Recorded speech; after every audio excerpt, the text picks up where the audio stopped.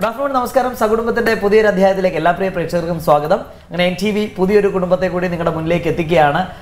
അക്ഷരങ്ങളെ സ്നേഹിക്കുന്ന, അക്ഷരങ്ങളെ ഇഷ്ടപ്പെടുന്ന, അക്ഷര ലോകത്തെ തന്നെ ജീവിക്കുന്ന എന്താ പറയുക ഉണ്ണി കുൽക്കല്ലൂറും ഫാമിലിയുമാണ് ഇന്ന് നമ്മളോടൊപ്പം ജോയിൻ ചെയ്യുന്നത്. ആ സ്ഥലപ്പേര് പറഞ്ഞതിൻ്റെ ഒരു പോയിന്റിൽ ഞാനിങ്ങനെ നിൽക്കുകയായിരുന്നു.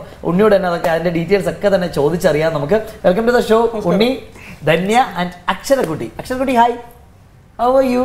അയ്യോ, ചിരിച്ചോണ്ടിരിക്കുകയാണ്, വന്നത് പോലെ ചിരിച്ചോണ്ടിരിക്കുകയാണ്. ഉണ്ണി, ഞാൻ ഉണ്ണിന്ന് മാത്രം വിളിക്കാം. സെക്കൻഡ് നെയിം ഞാൻ പറഞ്ഞാൽ അത് തെറ്റും. അതാണ് ഞാൻ അവിടെ ആ പറഞ്ഞു വന്നതിൽ ഒന്ന് നാക്കുടക്കി. കുൽക്കല്ലൂർ അല്ലെ? കുലുക്കല്ലൂർ എന്നാണ്. ഓക്കെ, കുലുക്കമില്ലാത്ത ഊരെന്നാണ്. ഓ, അങ്ങനെ. ടിപ്പു സുൽത്താന്റെ പടയോട്ടം നടന്ന കാലത്ത് ഓ ആ കുലുക്കോണ്. ഞാൻ ഈ ഭൂമി കുലുക്കാന്നാ ഉദ്ദേശിച്ചത്. ഓക്കെ ഓക്കെ, നമ്മൾ കുലുങ്ങിയില്ല. ഓക്കെ, നമ്മളെ എന്താ പറയുക അടിച്ചമർത്താനൊന്നും ആർക്കും സാധിക്കില്ല. കാരണം ഷൊർണൂർ നിലമ്പൂർ ബ്രിട്ടീഷുകാർ ആദ്യകാലത്ത് ഉണ്ടാക്കിയ റെയിൽവേ പാത ഈ വഴിയാ കടന്നു പോകുന്നത്. ഷൊർണൂർ കഴിഞ്ഞ് 4ാമത്തെ ഒരു സ്റ്റേഷനാണ്. ഇപ്പോഴും ഉണ്ട് റെയിലിന്റെ രണ്ട് സൈഡിലായിട്ട് ടിപ്പു സുൽത്താൻ പടയോടിയ സ്ഥലങ്ങളിലെ അമ്പലങ്ങളൊക്കെ, അമ്പലത്തിന്റെ അവശിഷ്ടങ്ങളൊക്കെ ആ സ്ഥലങ്ങളിൽ കിടക്കുന്നുണ്ട് ഇപ്പോഴും. ടിപ്പുവിന്റെ പടയോട്ടത്തിന്റെ ഭാഗമാണെന്ന് പറയുന്നുണ്ട്. അത്രയും ധീരന്മാരുണ്ടായിരുന്ന നാടാണ് കുലുക്കല്ലൂർ അല്ലേ? കുലുക്കല്ലൂർ. വെള്ളവനാടാണ്, വെള്ളവനാട് താലൂക്ക്, പട്ടാമ്പി, പാലക്കാട് പാലക്കാട് ഡിസ്ട്രിക്ട്. മലപ്പുറം ബോർഡറാണ്. മലപ്പുറം ബോർഡറാണ്. ഇവിടെ എന്ത് ചെയ്യുന്നു? ഇവിടെ ഞാൻ അൽമദീന ഗ്രൂപ്പിന്റെ ഓയസിസ് കിസിൻ എന്ന് പറഞ്ഞൊരു ബേക്കറി ഉണ്ട്. അതിന്റെ സെയിൽസ് ഹെഡ് ആയിട്ട് വർക്ക് ചെയ്യണം. Okay, very good. ധന്യ, നാട്ടില്? എന്റെ വീട് തിരുവല്ല, ചക്കുളത്തുകാവാണ്. ചക്കുളത്താവ് എന്ന് പറഞ്ഞാൽ പ്രസിദ്ധമാണ്. ഇപ്പൊ എനിക്ക് തോന്നുന്നു നാട്ടിൽ ഞാൻ ട്രിവാൻഡ്രമാണ്. സോ അവിടെ ഒരു ആറ്റുകാൽ ക്ഷേത്രമുണ്ട്. സോ ഇപ്പൊ മറ്റൊരു ആറ്റുകാലിൽ നിന്ന് തന്നെ വിളിക്കുന്നതാണ് ചക്കുളത്തുകാവ് അല്ലെ? ചക്കുളത്തുകാവ് അമ്പലം നല്ല ഫേമസ് ആയിട്ടുള്ള ദേവീക്ഷേത്രം. ഓക്കെ, അപ്പൊ അടുത്തടുത്താണോ? ഇതല്ലല്ലോ, പാലക്കാട്, ഞാൻ തിരുവല്ല. തിരിച്ച് പെട്ടെന്ന് പോകില്ലല്ലോ, നല്ല ദൂരം. എനിക്ക് ഷേഖന്റെ വന്നാണ് കേട്ടോ. ഇടയ്ക്കിടയ്ക്ക് ഞാൻ ഇടയ്ക്കിടയ്ക്ക് പറഞ്ഞിരുന്നു ഷേഖന്റെ പറഞ്ഞത് അക്ഷരമാണ്. എന്തായാലും ആ അക്ഷരത്തിൽ നിന്ന് തന്നെ നമുക്ക് തുടങ്ങാം. ഉണ്ണി എന്താ പറയുക UAE അത്യാവശ്യം അറിയപ്പെടുന്ന നല്ലൊരു സാഹിത്യകാരൻ കൂടിയാണ്. ഞാൻ ധന്യ ഉണ്ണി ആദ്യം വിളിക്കുമ്പോൾ സൗഹൃദത്തിൽ വിളിച്ച് ഞാൻ പറഞ്ഞു എനിക്ക് ആദ്യം എന്തൊക്കെയാണെന്ന് പറഞ്ഞു തരണം. കാരണം ഈ സാഹിത്യകാരന്മാരോട് സംസാരിക്കുമ്പോൾ നമ്മൾ എപ്പോഴും പേടിക്കണം. എന്താണ് നമ്മളുടെ തെറ്റ് മുഴുവൻ. കാരണം ഇവർ നല്ല എന്താ പറഞ്ഞ അറിവുള്ളവരാണ്. ഞാനിവിടെ വരുമ്പോൾ സാഹിത്യകാരന്മാർ വരുമ്പോൾ ഞാൻ ഒന്ന് പേടിച്ചിട്ടാണ് ഇവിടെ നിൽക്കുന്നത്. അപ്പോൾ ഉണ്ണി പറഞ്ഞാൽ ഇല്ല, നിങ്ങൾ ആങ്കേഴ്സ് ആണ് ഞങ്ങളുടെ എന്താ പറയുന്നത് കൊടുക്കുന്നതെന്നൊക്കെ പറഞ്ഞു. ആങ്കേഴ്സ് എല്ലാം പാവങ്ങളാണ്. എങ്ങനെയാണ് അക്ഷര ലോകത്തേക്ക് എത്തിയത്? അക്ഷര ലോകത്തേക്ക് ശരിക്കും ചെറുപ്പം മുതൽ അങ്ങനെ വായിക്കുമായിരുന്നു നന്നായിട്ട്. കാരണം ആദ്യകാലങ്ങളിൽ ഇങ്ങനെ വായിക്കാനൊക്കെ പരീക്ഷത്ത് കേരള ശാസ്ത്രാർത്ഥ പരിഷത്തുമാരിയുള്ള പ്രസ്ഥാനങ്ങളൊക്കെ ആയിട്ട് ചെറിയ സ്കൂളിൽ പഠിക്കുന്ന കാലത്ത് യൂറിക്ക മുതലായിട്ടുള്ള പ്രസിദ്ധീകരണങ്ങളൊക്കെ വായിക്കുമായിരുന്നു. അതെല്ലാം കഴിഞ്ഞ് പിന്നെ ശ്രീനാരായണ ഗുരുവിനെ കുറിച്ചിട്ടൊക്കെ ഒരു 4ാമത്തെ വയസ്സിൽ ഗുരുവിൻ്റെ ഒരു പുസ്തകം എനിക്ക് ഒരാൾ സ്വാമി പ്രസൻറ്റ് തരാണ്. അപ്പം അന്നെന്നൊക്കെ പറഞ്ഞാൽ നമ്മളൊക്കെ പഠിക്കുന്ന 4ാം ക്ലാസ് പഠിക്കും. കാരണം ഇത് അന്നൊക്കെ നമ്മുടെ വീട്ടിൽ എന്നൊക്കെ പറഞ്ഞാൽ ഈ 83-ലാണ് എൻ്റെ ഡേറ്റ് ബർത്ത്. അപ്പോൾ 90 കാലഘട്ടങ്ങളിൽ പോലും കർശനമായ ജാതി വ്യവസ്ഥ വളരെ ശക്തമായിരുന്നു അവിടെയൊക്കെ. അപ്പം അമ്പലമുറ്റത്തിലൂടെ നായർ വിഭാഗത്തിലെ പെട്ട ആളുകളല്ലാത്തവർക്ക് നടക്കാൻ പാടില്ല. അപ്പോൾ അവിടെയുള്ള ആളുകളൊക്കെ തമ്പുരാൻ സാധനമൊക്കെ തന്നിട്ടുള്ള കുടുംബമായിരുന്നു. അപ്പൊ അവിടെ ഉണ്ടായിരുന്നു അന്നും. കാരണം ആളുകൾ ഇറങ്ങി അച്ഛൻ്റെ ഏട്ടനൊക്കെ വരുമ്പോൾ, കാരണം നാട് ഭരിച്ചിരുന്നു എന്നുള്ള ആ ഒരു ബഹുമാനം ഉണ്ടായിരുന്നു. അപ്പോൾ എൻ്റെ കൂട്ടുകാരൻ്റെ വീട്ടിൽ നിന്ന് വെള്ളം കുടിച്ചതിൻ്റെ പേരിൽ എൻ്റെ കാലിൽ ഒരു കലണ്ടറിൻ്റെ വടി വെച്ച് അടിക്കുകയാണ്. അത് വല്ലാത്തൊരു അനുഭവമായിരുന്നു. അതേമാതിരി സ്കൂളിൽ കഞ്ഞിയെല്ലാം കുടിക്കുന്ന സമയത്ത് കുട്ടികളൊക്കെ നമുക്കത് കഴിക്കാൻ പറ്റില്ല. അപ്പം അന്ന് അങ്ങനെ ഒരു ജാതിയോട് ഉള്ള ഒരു വെറുപ്പുണ്ടായിരുന്നു. പിന്നെ അങ്ങനെ ഗുരുവിൻ്റെ പുസ്തകങ്ങളും കാര്യങ്ങളൊക്കെ വായിച്ചു. പിന്നെ കുറേ കാലങ്ങളിൽ ആധ്യാത്മികമായിട്ടുള്ള കാര്യങ്ങളിൽ പോയി. അത് ഭയങ്കര ഡീപ്പായിട്ട് പോയിരുന്നു അതിൻ്റെ കാര്യങ്ങളിൽ. പിന്നെ അതെല്ലാം കഴിഞ്ഞ് ഇപ്പോൾ കുറച്ച് റീസെൻ്റായിട്ട് നാസ്തികത കാര്യങ്ങളൊക്കെ ആയിട്ട് ബന്ധപ്പെട്ടുള്ള പ്രവർത്തനങ്ങളുണ്ട്. എഴുത്തും വായനയൊക്കെ ജാതി, കേരളത്തിലെ ജാതിയുടെ പാരമ്പര്യത്തെക്കുറിച്ചും ജാതി വന്ന വഴികൾ ചരിത്രത്തിൽ അപ്പോൾ അനുഭവങ്ങൾ ഒക്കെ ആയിട്ട് വരുന്നു. പിന്നെ അങ്ങനെ മനോരമയിലാണ് ശരിക്കും ആദ്യമായിട്ട് അങ്ങനെ എഴുത്തിൻ്റെ ഇത് ഫേസ്ബുക്കൊക്കെ വന്നാണ് ശരിക്കും ഒരു എഴുത്തുകാരനാക്കി എന്നൊക്കെ പറയാം. കാരണം നമ്മൾ തുഞ്ചൻ പറമ്പിൽ ഉണ്ടായിരുന്ന സംഭവത്തെക്കുറിച്ച് ഒരു കുറിപ്പ് എഴുതുന്നു. പിന്നെ ഞാൻ എങ്ങനെ പ്രവാസിയായി എന്നുള്ള ഒരു സാധനം മലയാള മനോരമയ്ക്ക് അയച്ചു കൊടുത്ത് നാട്ടിൽ നിന്ന് അവർ കോൾ ചെയ്യണം. ഭയങ്കര താല്പര്യമായി, നമ്മുടെ പേരൊക്കെ വരുന്നു, ഇതെല്ലാം ചെയ്യാൻ പറ്റുന്നു എന്ന് പറയുമ്പോൾ അങ്ങനെ മനോരമയിലാണ് ആദ്യമായിട്ട് വരുന്നത്. പിന്നെ അങ്ങനെ വ്യത്യസ്തമായിട്ടുള്ള ആളുകളെ കുറിച്ചിട്ട് ഇപ്പോൾ സാബിലിൻ്റെ അവിടെയൊക്കെ താമസിക്കുന്ന 22 വർഷമൊക്കെ ആയിട്ട് പുറം ലോകമായിട്ട് ബന്ധമില്ല. അതല്ലെങ്കിൽ വെറും നാട്ടിൽ പോവും, അയാളുടെ കട, അങ്ങനെയുള്ളൊരു ഉമ്മർക്ക ഉണ്ട്. അപ്പോൾ അയാളെ കുറിച്ചൊക്കെ എഴുതി. വ്യത്യസ്തമായിട്ടുള്ള ഇവിടുത്തെ വ്യക്തികൾ. പിന്നെ എന്നെ ഒരു ഷംസൽ മദീന എന്നൊരു സൂപ്പർ മാർക്കറ്റിൽ ഒരാളുണ്ടായിരുന്നു. അപ്പോൾ കാലിനുള്ള ഒരു നൊണ്ടലുണ്ട്. അപ്പോൾ അതിനൊക്കെ ഓരോ കഥകളുണ്ട് പ്രവാസികളുടെ ജീവിതത്തിൻ്റെ ഇടയിൽ നമ്മൾ കാണുന്ന പല മുഖങ്ങളിലും അവരുടെ അതിജീവനത്തിൻ്റെ കഥകൾ, അങ്ങനെ ഒരു സംഭവങ്ങളെല്ലാം എഴുതി വന്നു. പിന്നെ ഇവിടെ സിറാജിലൊക്കെ ആയിട്ട് നമ്മുടെ ഈ പ്രവാസത്തിൽ തന്നെ ഞാൻ ഈ സാഹിത്യ സാംസ്കാരിക ലോകത്തേക്ക് ഇറങ്ങുന്നു, പലരായിട്ട് കാണുന്നു. അപ്പൊ ഇവിടെ നടക്കുന്ന കുറെ സംഭവങ്ങളെ കുറിച്ച് നമ്മൾ കാഴ്ചകൾ കാണുമ്പോൾ നമ്മൾ തന്നെ ഇവിടെ ഇപ്പൊ നമ്മളൊക്കെ കളിയാക്കി പറയുന്ന പ്രാഞ്ചിയേട്ടത്തരം ഇവിടെ ഭയങ്കരമായിട്ടുണ്ട്. അപ്പൊ ഇവിടെ സാംസ്കാരിക പരിപാടികൾ നടത്തുമ്പോൾ ആളുകൾ കാണിക്കുന്ന കോപ്രായങ്ങൾ നമുക്ക് കാണും. അത് പത്രത്തിൽ പേര് വരാൻ വേണ്ടി കാണിക്കുന്ന, അപ്പൊ നമ്മൾ ഇതിനെ കുറിച്ചൊക്കെ കളിയാക്കി എഴുതലടങ്ങി. നമ്മളെ പോലും കഥാപാത്രമാക്കി നമ്മുടെ സാംസ്കാരിക ജുബ്ബ എന്ന് പറയുന്ന പ്രയോഗം പോലും ഉണ്ട്. ഞാനൊക്കെ അപ്പൊ ഞങ്ങൾ അക്ഷരക്കൂട്ടത്തിലടക്കം അത് സിറാജിലൊക്കെ പ്രസിദ്ധീകരിച്ചു വന്നു. ഫേസ്ബുക്കിലെ കണ്ടമാനം പേര് പിന്നെ അൺഫ്രണ്ട് ചെയ്തു. പിന്നെ ഈ മാന്യന്മാരായിട്ടുള്ള ആളുകളുടെ രാത്രി ചാറ്റിങ്ങുകളെ കുറിച്ചിട്ട്, കാരണം ഇവിടെ നമ്മൾ പറയും ഇപ്പോൾ ആസിഫ നിരവധി പ്രശ്നങ്ങളുണ്ട്, അതിനൊക്കെ കുറിച്ചൊക്കെ പോസ്റ്റ് ഇടുന്ന ആളുകൾ വരെ പല മാന്യന്മാരായിട്ടുള്ള ആളുകളും ഇത്തരത്തിലുള്ള സംഗതികളൊക്കെ ചെയ്യും. അപ്പൊ ഇതിനൊക്കെ സമൂഹ മധ്യത്തിൽ തുറന്നു കാണിക്കാൻ ഈ കപടത ഉണ്ടായിരുന്നു. പിന്നെ അതൊക്കെ ജോലിനെയും പല രീതിയിൽ പേഴ്സണൽ വ്യക്തിബന്ധങ്ങളൊക്കെ ബാധിക്കുന്നു. അതൊക്കെ ഇപ്പൊ പിന്നെ ഈ ഇവിടെ നിന്നുകൊണ്ട് ചെയ്യാൻ പറ്റുന്ന രീതിയിൽ ലേഖനങ്ങൾ എഴുതുന്നുണ്ട്.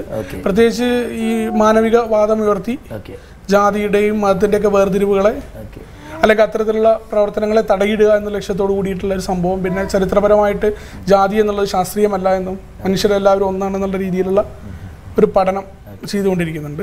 എന്തായാലും ഞാൻ ബാക്കിയിലേക്ക് വരാം. ധന്യ അവിടെ നിന്നിട്ട് ഇതേ അവസ്ഥ തന്നെയാണോ ധന്യ വീട്ടിലും? ഇങ്ങനെ ഒരാൾ സംസാരിക്കുന്നത് ധന്യ ഇങ്ങനെ കേട്ടുകൊണ്ടിരിക്കുന്നു, ഇത് തന്നെയാണോ? വായിക്കാറുണ്ടോ ധന്യ? വായിക്കാറുണ്ടോ?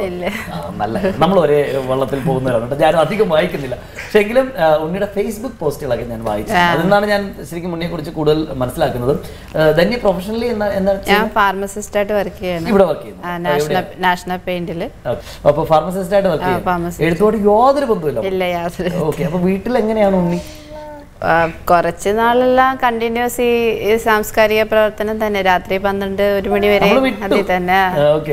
ആദ്യമൊക്കെ ബുദ്ധിമുട്ടുണ്ടായിരുന്നു, പിന്നെ ഇപ്പൊ കുറച്ച് കുറവുണ്ട്. എവിടെന്നെങ്കിലും അടിവെല്ലാം കിട്ടിയായിരുന്നോ? ഇല്ല. എപ്പോഴെങ്കിലും ജീവിതത്തിൽ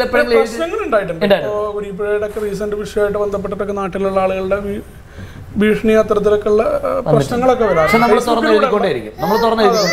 നമ്മുടെ ആശയങ്ങളിൽ നിന്ന് ഭീരുത്വത്തോടെ പിന്മാറാൻ എന്തായാലും നമ്മൾ ഉദ്ദേശിക്കുന്നില്ല എന്നുള്ളതുകൊണ്ട് നമ്മൾ അതിലൊന്നും വിട്ടുവീഴ്ചയില്ല. പിന്നെ ഇവിടുത്തെ ഒരു സാഹചര്യത്തിൽ നിന്നിട്ടുള്ള എഴുത്താണ് എഴുതുന്നത് മാത്രം.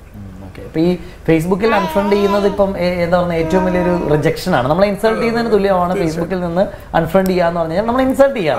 സോ അങ്ങനെയൊക്കെ ഒരുപാട് അനുഭവങ്ങൾ അത് ആദ്യകാലങ്ങളിൽ ആദ്യം ഉണ്ടായിരുന്നു. അതിങ്ങനെ ഈ സിറാജിലൊക്കെ സ്ഥിരമായിട്ടൊരു കോളങ്ങൾ ഇങ്ങനെ ചെയ്യുമ്പോൾ ഈ അനുസ്മരണ പേക്കൂത്തുകൾ എന്ന് പറഞ്ഞിട്ടൊരു സാധനം ചെയ്തിട്ടുണ്ടായിരുന്നു. ഇപ്പൊ ഈ ONV അതേമാതിരി അക്ബർ കക്കട്ട് മഷലൊക്കെ അവരുടെയൊക്കെ മരണം ഉണ്ടായിരുന്നല്ലോ. അപ്പോൾ അതൊക്കെ ഉണ്ടാകുമ്പോൾ ഒരു മാധ്യമപ്രവർത്തനം ഞാനൊപ്പം പോകുമ്പോൾ ഉണ്ടായ കുറേ അനുഭവങ്ങൾ. പിന്നെ ഈ അനുസ്മരണ സമയത്ത് ഈ കവിയെക്കുറിച്ചൊന്നും അറിയാത്ത ആളുകൾ അവരൊക്കെ കാട്ടിക്കൂട്ടുന്ന അനുസ്മരണത്തിന് വേണ്ടി സംസാരിക്കും. ഇവർ കവിതയെക്കുറിച്ചൊന്നും അറിയാത്ത ആളുകൾ. അപ്പം അത്തരത്തിലുള്ള ഇതൊക്കെ കാണുമ്പോൾ ഉണ്ടാകുന്ന ഒരു ഇതിൽ തമാശ രീതിയിലായിരുന്നു എഴുതിയിട്ടുണ്ടായിരുന്നു. അപ്പോൾ അതൊക്കെ ഇപ്പം ഇങ്ങനെ ആ രീതിയിലുള്ള സാധനങ്ങൾ ഇങ്ങനെ എഴുതി. പിന്നെ ഇത് വേറെ ഇതൊന്നും നമുക്ക് സ്വാഭാവികമായിട്ട് ഇപ്പൊ എഴുതാൻ ദീപൻചേട്ടൻ പറഞ്ഞാൽ എഴുതാൻ പറ്റത്തില്ല. അത് സ്വാഭാവികമായിട്ട്. പിന്നെ ജോലിയൊക്കെ ആയിട്ട് ബന്ധപ്പെട്ട് അങ്ങനെ കുറെ മാറി ഇപ്പൊ കുറച്ചായിട്ട് ഇങ്ങനെ ചെയ്യാറില്ല. ഇപ്പൊ വീണ്ടും അക്ഷരക്കൂട്ടം ഞങ്ങൾ സജീവമാക്കാനുള്ള ശ്രമത്തിലാണ്. പുതിയ എഴുത്തുകാരെ കണ്ടെത്താനും അതേമാതിരി അവരുടെ രചനകൾ മുൻകൂട്ടി വരുത്താനൊക്കെ വേണ്ടി. ഇത് ശരിക്കും ആദ്യകാലത്ത് നമ്മുടെ കൊച്ചുബാവൊക്കെ ഉണ്ടായിരുന്നു. അദ്ദേഹത്തിന്റെ കാലത്തായിരുന്നു ഇവര് നമ്മുടെ KPK വേങ്ങര, കൊച്ചുബാവ ഇവരൊക്കെ കൂടിയായിരുന്നു അന്ന് ഇവിടെ കോലായി എന്ന് പറഞ്ഞിട്ട് ഇവിടെ കൂടിയിട്ടുണ്ടായിരുന്നു. അക്ഷരക്കൂട്ടത്തിന്റെ അല്ല, അതിന്റെ മുന്നേ അവര് അജ്മാനിലൊക്കെ വീട്ടിൽ കൂടിയിട്ട് കഥകളെ കുറിച്ച് പറയും. ഇത് നസീം പുന്നിയൂർ എന്ന് പറഞ്ഞ് അദ്ദേഹം ഇവിടുന്ന് ക്യാൻസൽ ചെയ്ത് പോയി. ഗുരുവായൂരുള്ള അദ്ദേഹമാണ് അക്ഷരക്കൂട്ടം വരുന്നത്. അന്ന് KG ശേഖർജി ഉണ്ട് ഇവിടെ. അറേബ്യൻ പത്രം ആദ്യം മാസിക വന്നപ്പോൾ വെട്ടും തിരുത്തും എന്നൊക്കെ പറഞ്ഞ് ആളുകളുടെ കഥയൊക്കെ നിശ്ചിതമായി വിമർശിക്കും. അപ്പൊ അതില് പുതിയൊരാൾക്ക് ഒരു രചന കൊണ്ടുവരിക, അതിനെ കീറി മുറിക്കും. ഇന്നില്ലാത്തതാണ്. ഇന്നിപ്പോ ദീപൻചേട്ടൻ ഒരു കഥ എഴുതി കവിത എഴുതി കഴിഞ്ഞാൽ അതിനെക്കുറിച്ച് പൊക്കാൻ വേണ്ടി വള്ളത്തോൾ ഇപ്പൊ തന്നെ ഇന്ന് ഫേസ്ബുക്കിൽ ഒരു പോസ്റ്റ് ഉണ്ടായിരുന്നു. വള്ളത്തോളിനെ കുമാരനാശാനെയും ഇവർക്കൊന്നും അറിയില്ല വള്ളത്തോൾ എത്ര കവിത എഴുതിയിട്ടുണ്ട്, കുമാരനാശാന്റെ കവിത എന്തായിരുന്നു, ഇതൊന്നും അറിയാത്ത ആളുകള് പറയാണ് അതേമാതിരിയാണ് ഈ കവി എന്നൊക്കെ. അതാണ് പ്രശ്നം. അത് യഥാർത്ഥത്തിലുള്ള കവിത്വമുള്ളവർ നമ്മൾ അംഗീകരിക്കണം, നല്ല എഴുത്തുകാരെ അംഗീകരിക്കണം. അപ്പം എല്ലാവരും എഴുത്തുകാരായാൽ നമുക്ക് അതിനാ സഹിഷ്ണുതയൊന്നുമില്ല. പക്ഷെ എന്തിനു എഴുതണം എന്ന് നമ്മൾ ചിന്തിക്കേണ്ട ഒരു കാലഘട്ടത്തിലൂടെ പോണത്. ഇത് എഴുതണോ എന്ന് നമ്മൾ ആലോചിക്കും. കാരണം എവിടെ എത്തി നോവൽ സാഹിത്യം അല്ലെങ്കിൽ കഥ എവിടെ എത്തി, ലേഖനങ്ങൾ എന്തിനാണ് ഞങ്ങളുടെ സെറ്റിൽ നമ്മൾ അക്ഷരക്കുട്ടിക്കുള്ള മിടുക്കി. ഓക്കെ, അപ്പോൾ ശരിക്കും ഈ എഴുത്തല്ലാതെ മറ്റ് എന്തെങ്കിലും ഡാൻസ്, പാട്ട്, പാടും? ഇല്ല, വീട്ടിൽ പാടില്ല. ഇല്ല, ഉറപ്പാണ്. ഈ നമുക്ക് ഈ സൈഡിലോട്ട് നമ്മൾ നോക്കുന്നേ ഇല്ല. കലയുമായിട്ട് നമ്മളിങ്ങനെ അത് കംപ്ലീറ്റ് ഇങ്ങോട്ട് വിട്ടുകൊടുത്തേക്കണം അല്ലേ? ഇല്ല, സാഹിത്യം വിട്ടുകൊടുത്തേക്കാം. അവർക്കത് ബ്ലഡിൽ അലിഞ്ഞു കയറുന്ന പോലെ വീട്ടില് അതുപോലെ പറഞ്ഞതുപോലെയാണത്. നമ്മൾ വിചാരിച്ച ഇപ്പൊ ഞാനിപ്പോ ഉണ്ണിയോട് പറയുകയാണ് ഇങ്ങനൊരു സാധനത്തിനെ പറ്റി എഴുതാൻ പറഞ്ഞാൽ ചിലപ്പോൾ ഉണ്ണിക്ക് എഴുതാൻ പറ്റിയെന്ന് വരില്ല. പക്ഷെ അതൊരു അല്ലെ ആ ഒരു തോട്ടിൽ അതെ ശരിയാണ്. ഇപ്പൊ ഉള്ള വീട്ടിൽ തന്നെ ഉണ്ടാവും ഒരു 300 ബുക്കെങ്കിലും. ഓ ആണോ? ഏറ്റവും കുറവ് 300, മാക്സിമം വായിച്ചു നോക്കാതെ മനസ്സിലാവുന്നുണ്ടോ നിങ്ങൾ അറിയണമല്ലോ നമുക്കൊക്കെ. ഒരു ദിവസം ഒരു കഥ നമ്മുടെ ലത്തീഫ് അമീറുണ്ട് ക്യാൻസൽ ചെയ്ത് പോയി, അദ്ദേഹത്തിന്റെ കഥകളൊക്കെ വായിച്ചിട്ട് ഇഷ്ടമായി. പിന്നെ ഈ സമയം പിന്നെ ഇവിടെ വന്ന ശേഷം പിന്നെ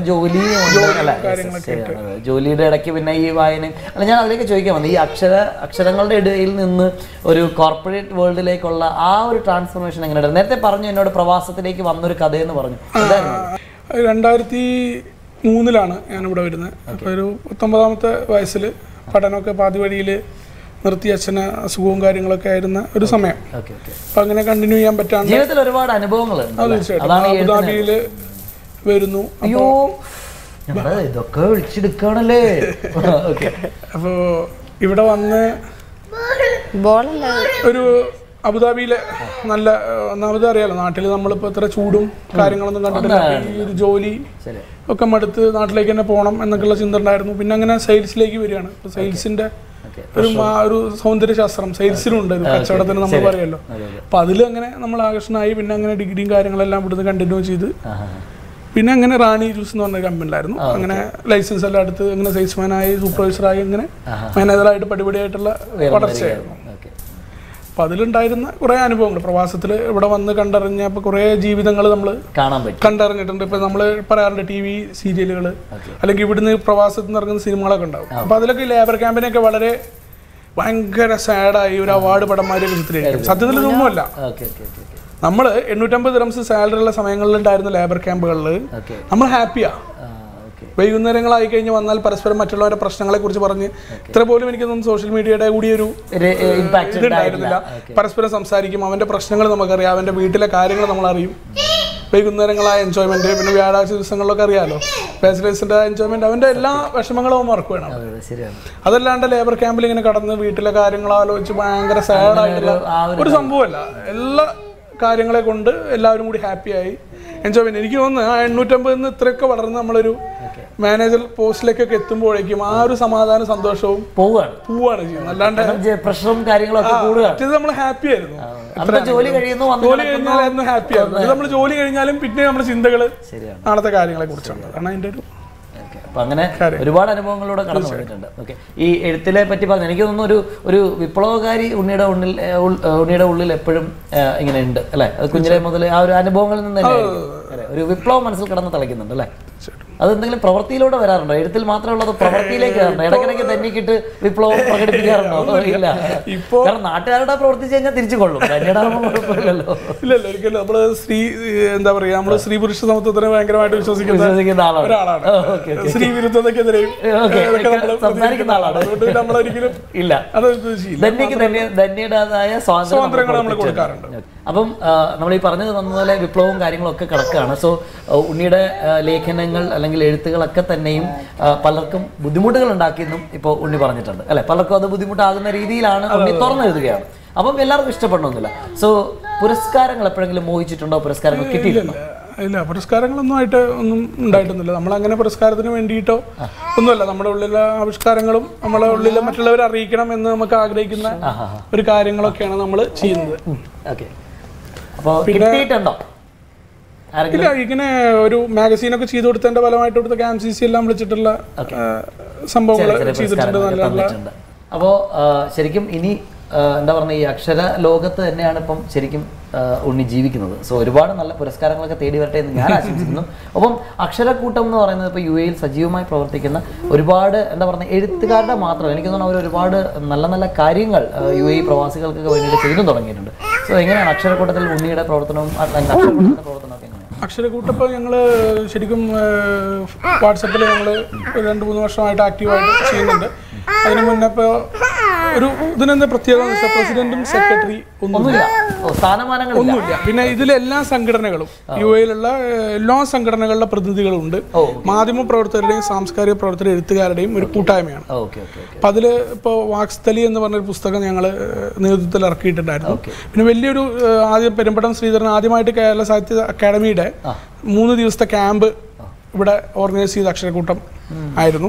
വാക്സ്ഥലി എന്ന് പറഞ്ഞത് അതേമാതിരി തന്നെ യു എയിലുള്ള നിരവധി സുമനസ്സുകളുടെ സഹായം ഉണ്ടായിട്ടുണ്ടായിരുന്നു. ആ ചേച്ചി അക്ഷരക്കൂട്ടം മെമ്പറാണ്, ബിന്ദു സന്തോഷ്. അദ്ദേഹത്തിന് അവരുടെ കിഡ്നി കേടായ ഒരു സംഭവത്തിന് അവരുടെ ഒരു സാമ്പത്തികമായിട്ടുള്ള കാഴ്ചയില്ലാത്ത അവർക്ക് വലിയൊരു സഹായം നമ്മൾ പുസ്തകം ഇറക്കി ആളുകൾ അറിഞ്ഞ് ആ ഒരു പൈസ കൊണ്ട് അവരെ സഹായിക്കാൻ അത് വലിയ രീതിയിൽ നമുക്ക് നടത്താൻ പറ്റി. ദുബായ് മുനിസിപ്പാലിറ്റിയുടെ ആളുകളൊക്കെ തന്നെ നമ്മളായിട്ട് സഹകരിച്ചിരുന്നു.